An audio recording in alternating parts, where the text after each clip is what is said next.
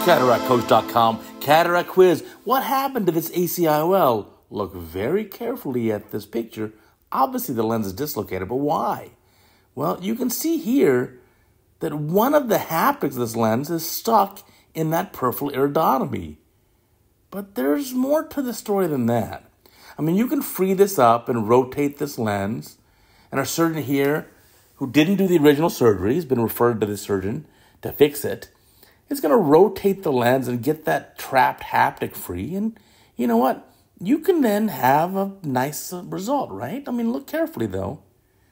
And remember, these AC lenses kind of have a springiness to them. And so you have to do like you're seeing in the video here, kind of walk the lens back and forth. This is the great technique. This works really well. Pull it, compress the haptic a little bit, and walk it around. And then you can get it away from that peripheral iridotomy. And you're pretty good. Are you done now? Have you noticed the other glaring problem? What is the big glaring problem here? Come on, let's look. It's the S. S is for stupid. The lens is upside down. Remember this? I had a video way back when. Which is the correct orientation, A or B? Come on, go, go, go. What's the answer? You don't know? You don't know? Let me tell you. It's the left one. The Z is correct. The S is not good. You have to look at the haptic-optic junction. So again, look at this old video, video number 1178. Look at that old video. You see that lens sitting there on top of the cornea? Is that the correct orientation? Yes, it is. Now look at the side profile. The lens is vaulted. ACIOLs are vaulted to float above the pupil. You can't put it in upside down. It's not good. So our surgeon here is going to do something amazing. And that is flip this lens upside down in the eye. This is not easy because this is a PMA lens, polymethyl methacrylate. The optic's at least 5 millimeters, maybe even 5.5 or 6. To get it flipping over and not scrape the endothelium, not an easy thing. In fact, there's no infusion cannula in the eye even. This is miraculous almost. Look at that. The half the lens is going down into the pupil. Wow, what a beautiful job. To be frank, I don't know if I could have done that as well as you. That is fantastic. By the way, don't let this lens fall back in the vitreous cavity. And now bring this lens up. Fantastic job. Our guest surgeon has saved the day. Now take your time, straighten it out, get the lens where it needs to be. Now you can say, well, AC lenses are not as good as the Yamane or sclerofixated or belt loop or, you know what?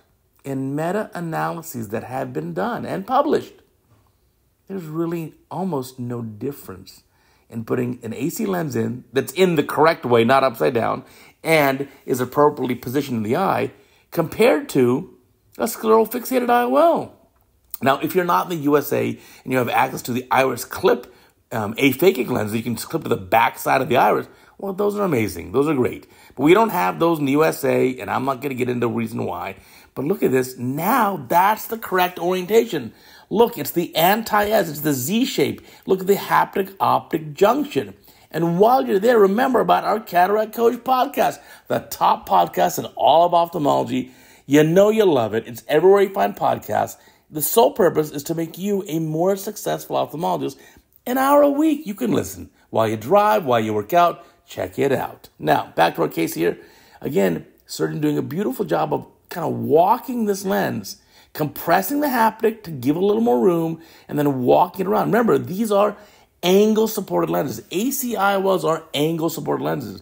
Now you're saying, wait a minute, how do you calculate the sizing? Because remember, AC lenses come in different physical sizes, not just dioptric powers, physical sizes. Why do you calculate? Well, you know, if you go to CataractCoach.com and you actually use the search engine there, leave YouTube for a minute, you'll find a video that explains you exactly how to size it.